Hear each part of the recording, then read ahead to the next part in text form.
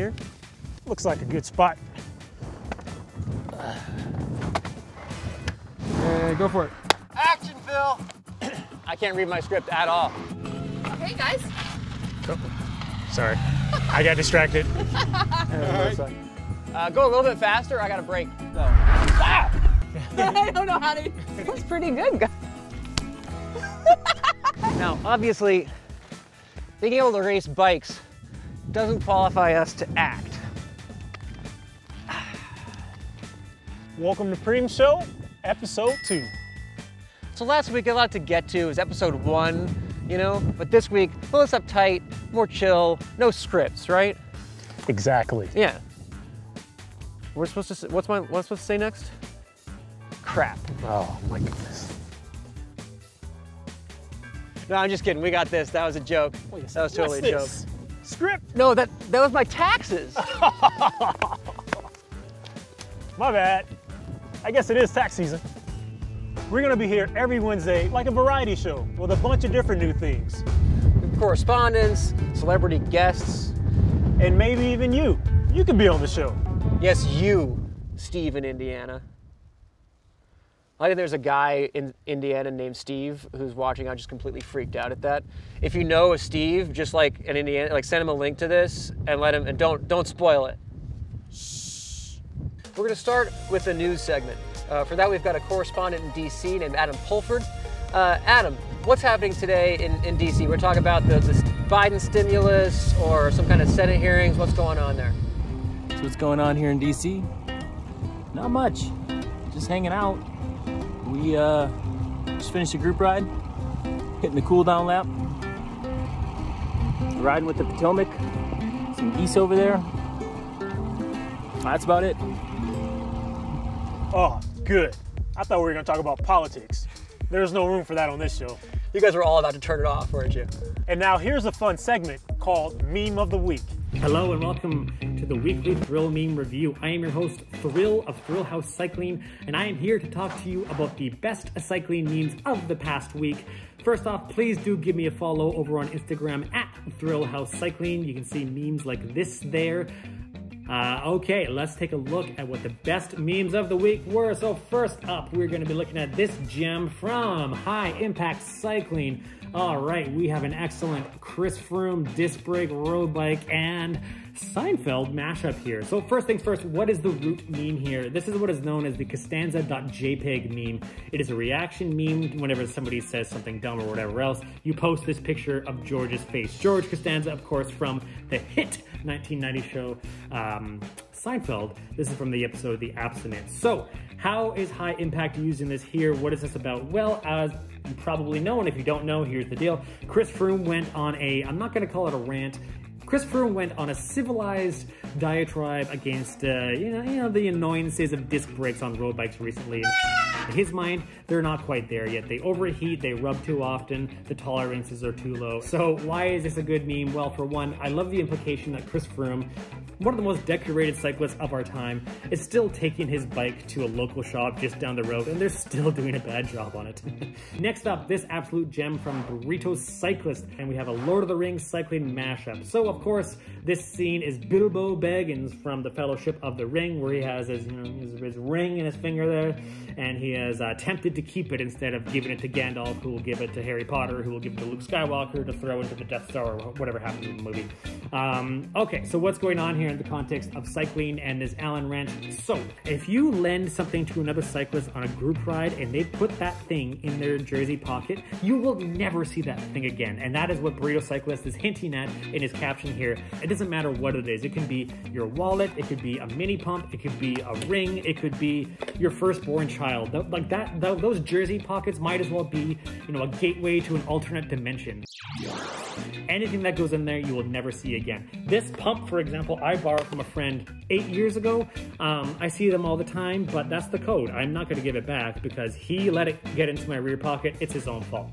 Okay, and for our last meme of the day, we have this gem from Official Cycling, a juggernaut in the meme realm. And again, we are back to Chris Froome and road bike disc brakes. This is using the They Don't Know How Much X meme format. Basically how this works, you have somebody in the corner with the party hat on who is alone and sad, and they have an opinion or an achievement that is just nobody cares about in the room. The party rages on. So why do I like this meme? Well, I love the idea that Chris Froome is just a fellow rim break, opinionated weirdo like the rest of us, or many of us, myself included. That's funny, but more to the point, I share this, I feel this. I have made many a meme, rallying uselessly against the evils of disc brakes. So I feel this one. I feel it deep in my bones, and I have to give big credit to it for that. Official Cycling, give them a follow. I'm sure you're already following them. They have the word official in their title. Okay, on to a runner-up for this week from DCA Memes Official, a new player in the space who's making some very good memes. This is in reference to a recent trailer for King Kong versus Godzilla. So what's happening here? We have a doctor and a Pinarello battling it out with a dentist on the network, probably in a Cat 4 race somewhere. And yeah, if you've ever raced in a Cat 4 race or you've been racing at all, you know what's happening here.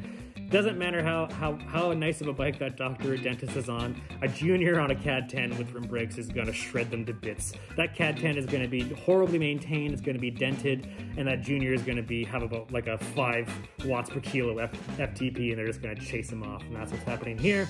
But quality stuff from VCA Memes Official here. A promising newcomer to the scene. Okay, that is it for the week, folks. Do vote. I don't know how to vote, but there'll be some kind of poll somewhere. Check out Phil's Instagram or mine, or maybe in the comments below. And that winner will receive absolutely nothing because I have nothing to offer. But you know what? We're bike racers. We're used to winning and then receiving nothing anyway, so whatever. Maybe I'll give them this pump. I'll send them this stolen pump. Okay, you know what? That's it for the week. I am Thrill of Thrill House Cycling. Please give me a follow, and I will see you next week. All right, thanks, Thrill House. Next up, we have the viewer photo of the week. So Phil, what submissions do we have? Well, to be considered for the photo of the week, you've got to go on Instagram and use the hashtag Preem TV photo of the week. But we haven't talked about that. We don't have any submissions. Want to just go through our phones and pick a picture to one of us gets to win this week?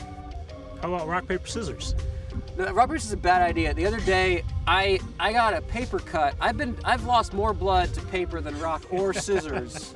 So we're not doing that. I got a better idea. Here, I'm gonna take a picture of you. And then I win, and you also win because you're in it. Ta-da! No, folks, seriously, please submit a photo, because having Phil take photos of me is gonna get really old quick. It could be anything, oceans, mountains, bike photos, submit them. So what I think we're gonna do every week is have a guest interview, a celebrity, a pro cyclist, whatever.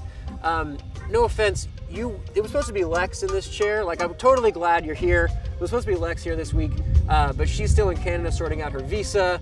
She had to do a hotel quarantine.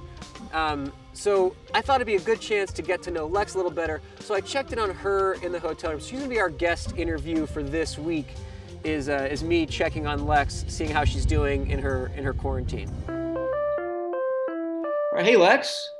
Hey, Phil. Sorry, have you just been sitting on the Zoom call waiting for, yeah, you a little bored there?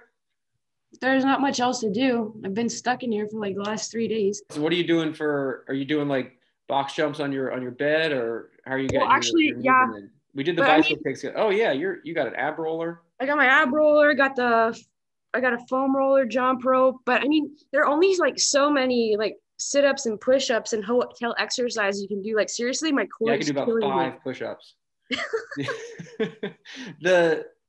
Looks like a nice hotel room though. Yeah, it's not bad.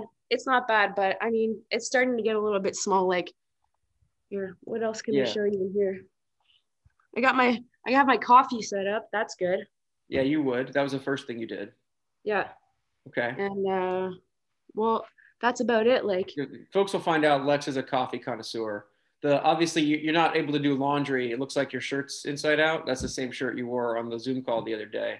Oh yeah. That's a bit embarrassing, but you know, like I feel like it's a little bit cleaner now that I'm like wearing it on the clean side. No, that's very college student. If you wear the shirt inside out one day and then backwards the other day, you basically can have 3 shirts in one. I still have my pants on the right way though, so. That's the most important. Does your room have a view at least? Well, it's got a view of a beautiful parking lot. Let me show you this. I love parking lots. Oh, that's gorgeous. I know, huh? And yesterday, actually, I woke up to the sound of snowplows clearing the snow from the parking lot. So that was nice. Well, I'm not gonna say it looks like a nice day out. It looks horrible out there, and you're glad that you can't experience it. Yeah, I'm glad that I can't experience the sun. It's probably better for my skin to stay in here, right? There's always a bright side. I like the decor on the walls. It looks like some dinner plates. Yes, actually, they look like salad bowls to me. Because they're actually pretty big. So they're actually Lex's salad bowls that she had to the room and she just threw at the wall. Yeah, I'm dreaming of being able to like cook and prepare my own meals again. So this is like my inspiration for when I get liberated from this room. They're horribly asymmetric. That just right there would torture me. Maybe you can fix this. Maybe that could be my project for the day. I was kind of thinking that, like, of all of the people, like, I'm sure there's thousands of people who are cramped in hotel rooms in this quarantine thing. I wonder, like, how many people, redecorated or just what weirdness took place. Yours seems to be pretty civil. So this is actually a really cool part of the hotel room. This is like this big bench that I've been using to do bench jumps. I'm picturing this as like Shawshank Redemption, where when she slides open the bench, there's like she's like chiseled a hole in the wall to squirm out. This could be like an escape tool. That's where I thought you were going. Is like when I move this bench aside, I've been digging a hole for the last 2 days with this pen, and slowly Lex escapes from this hotel. Well, thanks for calling me. Thanks for keeping me company, because it's not easy, man. Yeah, I believe it. There's I'm sure you're calling everyone you know to kill the time. And at the end of this, you'll have like an 8-pack. All that's going to be good. Watch out, man. My core stability is going to be next level. This is good for climbing. Like for once I get to the canyons in California. You're all set. Did the hotel have a bathrobe? Does it have a bathrobe? Oh, yeah. That's critical. Okay. All right. That'll go a long way. That's the first thing I checked. That's what I do. First thing I go to is there a bathrobe? Okay, I can stay. It was actually, here the bathrobe is actually black though, and it was in like a dark cupboard when I got in the hotel room. Mm-hmm. So when I first opened the cupboard, I didn't see it, and I was just like, "Are you kidding me? No bathrobe!" Oh. I started bringing my own bathrobe to hotels, especially I've had a 3-day. I would travel with a bathrobe, but you still want the big, thick, cushy one, because that'll take up half your suitcase if it's a good one. Yeah, a bathrobe that takes up a lot of suitcase real estate. Yeah, it's important. No, you're right. Yeah. All right. Well, enjoy your last time there, and we'll see you soon. The only place, honestly, I'm just gonna say LAX is the worst place in North America. So don't judge Los Angeles by that airport. Okay. It'll get a lot better once you get through there. I've seen some pretty bad airports in my life, so yeah, I'll be ready for it. We'll hear your reviews. All right. Thanks, Lex. Thanks, Phil. Talk to you soon. See ya. Enjoy your freedom. And now it's time for our Stig segment. Now, we don't have any products for the Stig to test this week, but because we want this to be as scientific as possible, we're gonna do a control Stig climb. So Stig, go ahead and go down and go back up at exactly 250 watts. I think the Stig can do 300. What, you want to do 300? What do you think? He thinks he's got it. All right, good for you, Stig. Stig's been working out.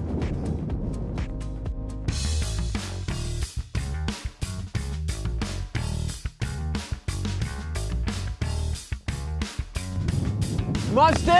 Yeah! All right, thanks, Stig. Nice job. All right, use the hashtag Preem Stig on Instagram to let us know what the Stig should try out next. If you don't come up with anything I like, we'll just think of something sinister for him to do. What's next? Well, we're gonna have Member Ride of the Week. You're gonna be featured, and if you go to Strava and join our club, you have the opportunity to be featured. But since we just got started, I guess Stig wins by default. There's nobody else in the Strava club, so Stig gets it this week. Congratulations, Stig, again. Stig's having a fantastic week. This guy's amazing. Look at the smile on Stig's face. Stig's never been so happy. That's a beautiful thing. Anyway, we're gonna end this with a moment of Euro goodness from Mike Cotty. So stay tuned for that. We'll see you next time.